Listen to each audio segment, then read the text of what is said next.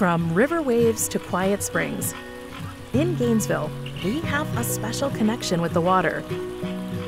But to enjoy it for decades to come, we have to take action now.